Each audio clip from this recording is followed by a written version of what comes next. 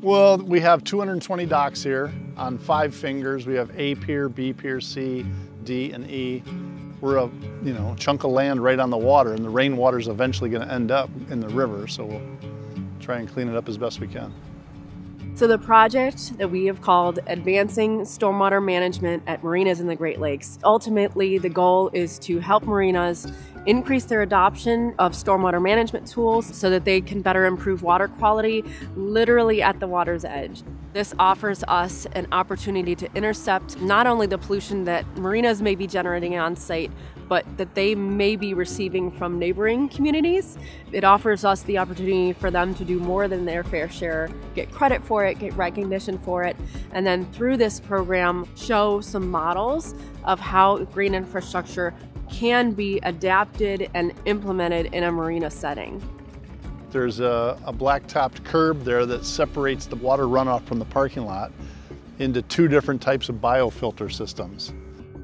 Green infrastructure is anything put into place to manage stormwater that uses things like plants and modified soil to treat the water that's coming off of things like roofs and sidewalks. So, your rain gardens at your house, the wetland basin here. So Sea Grant's main role, as it almost always is facilitation, coordination, and leveraging partnerships.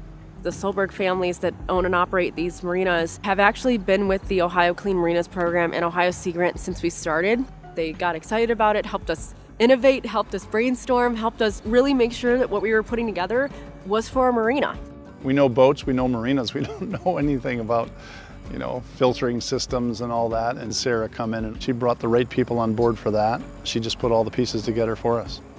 These marinas, they're super busy, and for them to have time away from their marina management to actually try to apply for a grant through the Great Lakes Protection Fund, they're probably not very familiar with it, and they probably just don't have any staff. So the Michigan Sea Grant Research Manager was able to champion that and help get a multi-state demonstration project going. Again, encouraging marinas, these are things that can be done in other communities. All 3 of the projects really push the envelope on how we design these systems as engineers. We're going outside of the norm to try to understand, can we make this a little bit more affordable? Can we make it a little bit smaller and still get the same performance? This project's helping to shape design guidance for stormwater controls regionally across the Great Lakes Basin.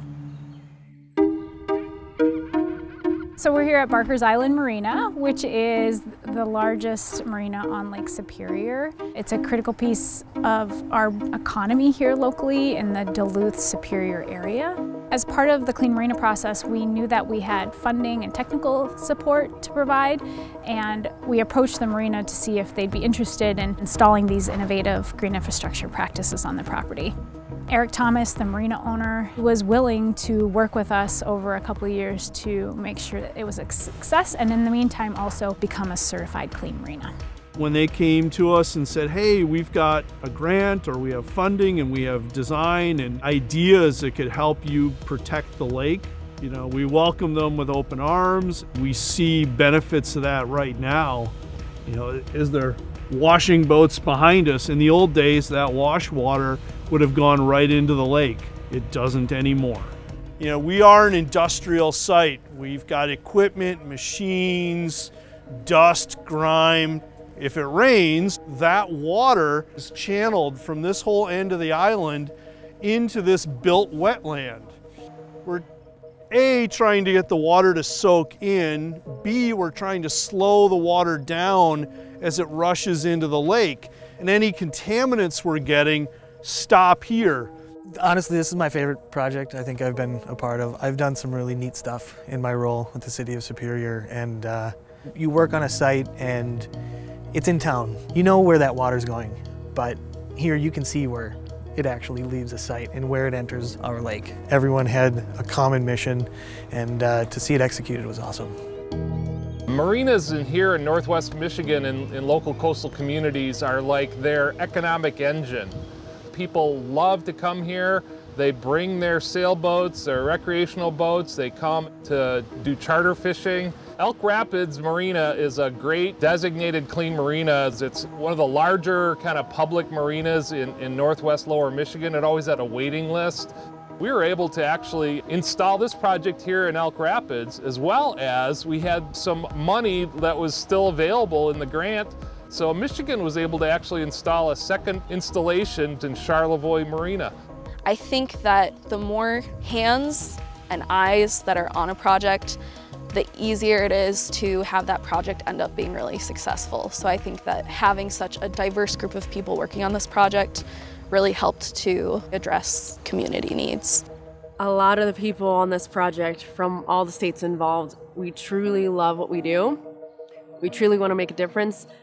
I personally believe that stormwater management goals will not be achieved alone by implementing green infrastructure in public areas. And so we need to increase our use of public-private partnerships to achieve our water quality goals. And so I'm hopeful that this can be an example of a public-private partnership that we can use to continue to push the envelope on that in the future.